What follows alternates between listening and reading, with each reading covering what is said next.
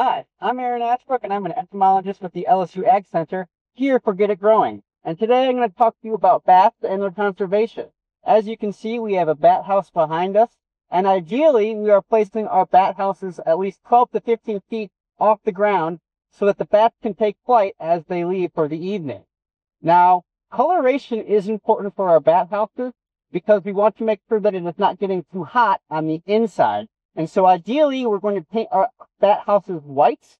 And in addition, we want to reduce airflow on the inside by sealing cracks and crevices using caulk. We want to have ridges on the inside, which allow the bats to climb into the structure, as well as make toeholds in the area. Now, bats themselves, they're going to be eating a variety of insects in the environment, including moths, beetles, and, in some cases, mosquitoes, if it is the correct bat species. And therefore, we want to conserve our bats and support them by either creating habitat in the form of bat houses, or if a tree is dead and it is not a hazard, we want to leave it standing.